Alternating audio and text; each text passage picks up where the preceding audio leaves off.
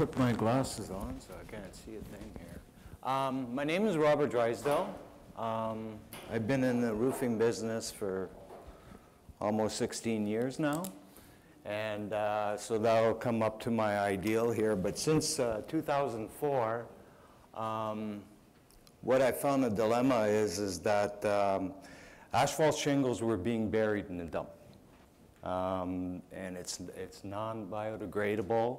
And me being a roofer, going to the dump every day, going into the back, and then there's one garbage truck dumping here, and there's another garbage truck dumping there, and just the smell hits you in the face there. So, and besides that, they send you way out in the back, and it's like a bush trail, eh, Jeff? You almost need four-wheel drive to get out of there.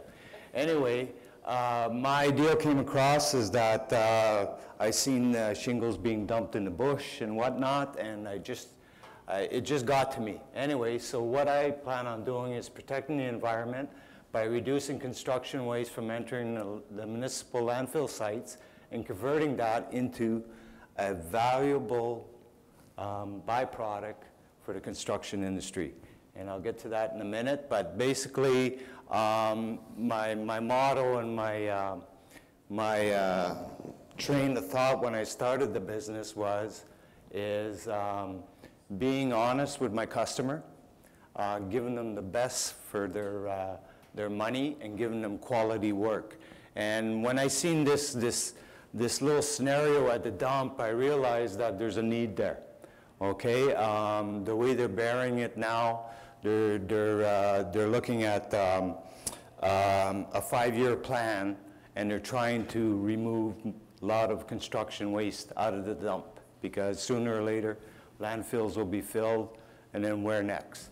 So what I did was I did some research, and I realized that 2.25 million tons of construction waste in landfill, that's a lot of stuff, That's stuff that could have been recycled into other products, and it puts a strain on municipal landfill sites because shingles aren't biodegradable. I mean, they got a guy there with a tractor burying this stuff because there's other vehicles that go in there, getting flat tires and that. And then what it does is it just brings, they have more people there just to take care of that specific, like that's one thing out of many construction materials that I'm talking about.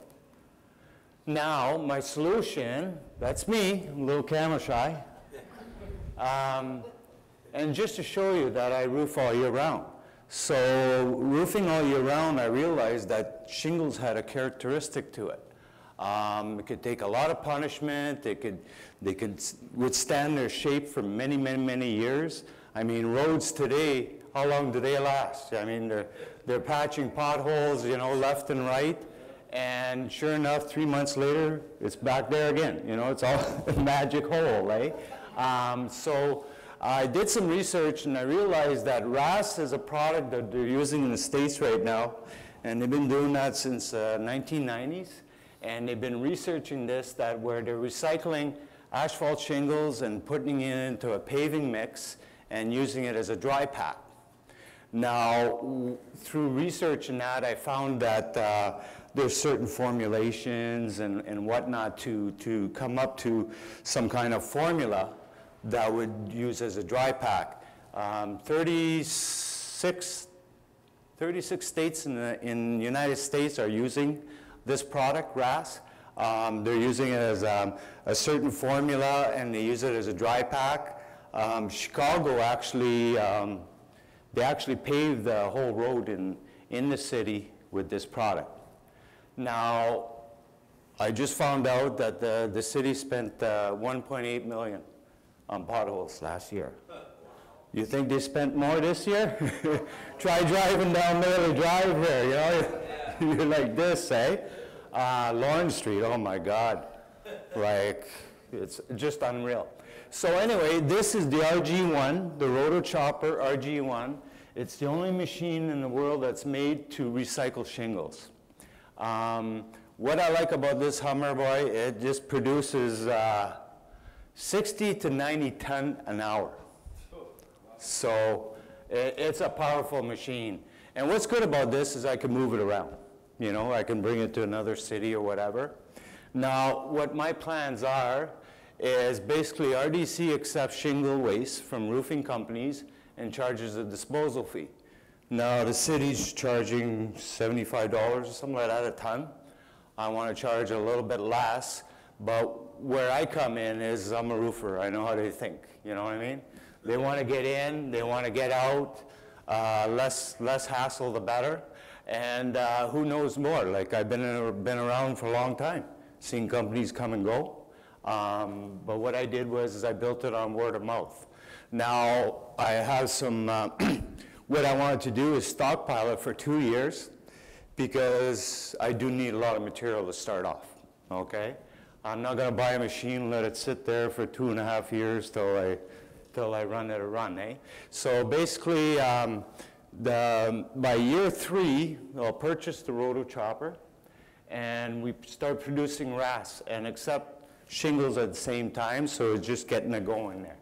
By year 3, I plan on selling the RAS product to paving companies, or I just might tackle that $1.8 million problem there. So basically, I'm solving 2 problems. I'm solving the landfill sites, and I'm also solving the pothole problem. My underlying magic is 16 years experience in roofing, extensive knowledge in the roofing industry. From A to Z, I worked it from the bottom up. Have a better facility, quick unloads, lower price, better service. You know, I find roofers are getting the bum rap these days. You know what I mean? They work hard, you know, they want to get home, and what better place where they can go to one area. You know, we think like them, we know their schedules, they come in, they come out, and they'll come back. They'll come back because we don't get good treatment at the dump. I mean, Day runs it. Actually, Day's been running the dump ever since I've been roofing. Marketing and sales, advertising the roofers where they shop. I buy my products at Roof Mart. They're in there in day out. Design a brochure for them. Give them an incentive as being a supplier of shingles. And I think, you know, with having that little, I would say everybody's green now. They want to, you know, they want green products. They want to recycle everything, but educate them on clean loads. Just getting rid of all the stuff that's non-recyclable in the load, so it's easier to process. Sell to other cities the concept of recycling shingles. I'm sure Timmins, Sault Ste. Marie, all these people, they're having the same problem too. So as the 3rd year and 4th year come along, I want to start drawing in the product. Now, Roof Mart, I've been dealing with them for forever. The manager there, they're all over Ontario. So they could spread the word. And Home Depot, because I'm sure Home Depot and Lowe's finds out about this, they're going to want to jump on the bandwagon. You know, we're green, right? You know, we care about the environment. Now, my competition is Day Construction. Wow. They operate the landfill. They've been doing it ever since I've been there. They have a Peterson model, which is, I think it's a Canadian model, and it just processes wood. So they make wood chips like mulch, okay? So anyway, basically Green Site is the other competition, but I find he's a roofer like me, 30 years experience, started this. With the money, I like to go and talk to him because we have a lot in common. Thank you.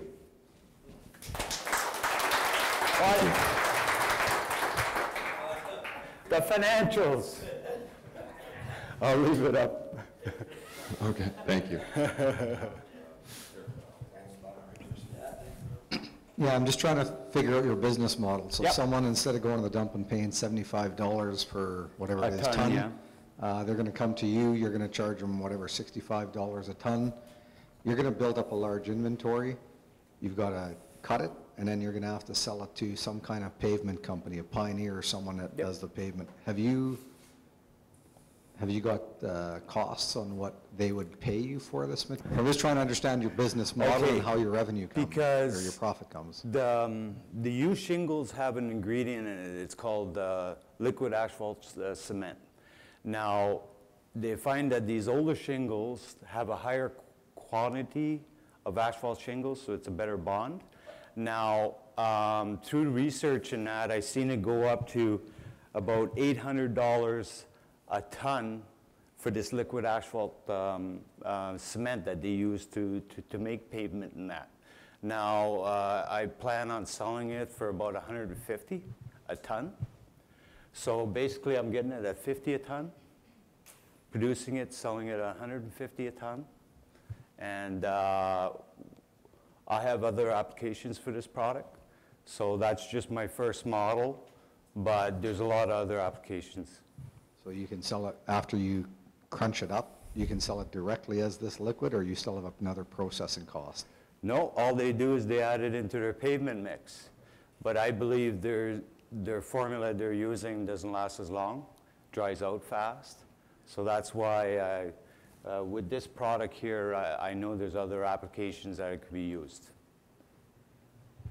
Now, this stockpile that you would build up over a 2-year period, you would have a site for Actually, these? I just found one last For week. these, okay. I'm negotiating with Valley Auto.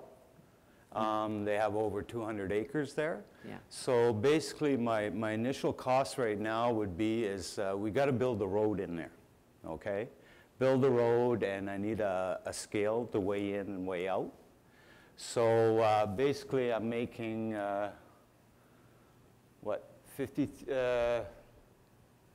making 145,000 gross a year just in dump fees. Where is the cost of the unit? The unit itself, I can pick up a used one for about $250,000. Okay. And it produces what volume, did you say? It produces between Robert? 60 and 90 ton. And hour. give us an example. One roof would generate how many? Okay, a roof, an average roof, you're looking at about between 2.5 ton to 3 ton. And it produces 60 to 90? This machine Yes. will break up the shingles at 60 to 90 ton an hour. An hour, like An hour. How many houses are we talking? I know. Okay. You know what, I've been going to the dump last week, and it just kills me because I know they're just getting buried. And this machine, you got to see it, because what it'll do is it'll process it. It's got a screen and everything, and then you put a 45-gallon drum on the side, and they're just spitting out the nails in there. You hear ding, ding, ding, ding, ding, ding, ding. So it separates the nails, and it almost comes out like loam. That's how soft it comes out. So it sounds cool. I just got some questions there. So have you done to gather all your contents, I'll share kind of the same concern maybe that we've got, or at least question that we've got is, how many roofs a year are being done, and how much does that contribute to the total weight per year? Have you done that estimate? Yeah, actually it's 29. They say it's 2,900 tons a year in shingles. I don't believe that. I mean, I'm there, 3 times a week. It's got to be more than that. There's a lot of them. They'll try to hide other stuff on top, so it gets labeled as garbage. So as far as that, I can actually track shingles. You know what I mean? Not garbage or anything like that, shingles. So I use the 2,900 tons a year. That's a modest amount. I mean, shingles do weigh a lot. And every year there's neighborhoods that are being done. And how many roofers in town right now? Like, I know a lot of the old timers like me. I can count on them, Like me personally, myself, I'll do 10, 15, 16, roofs a year, depending on, now we're battling with weather. Okay. And last question is, why isn't they doing this? They tried. Okay. And he had a big pile there, so we went there to unload. Hey, remember that guy there? Oh, you can't have that, can't have that. So we all got pissed off and said, frig that, we're gonna bring it to the dump. You know, we're not gonna sit here and argue with somebody that's being paid, you know, $13 an hour telling us what to do.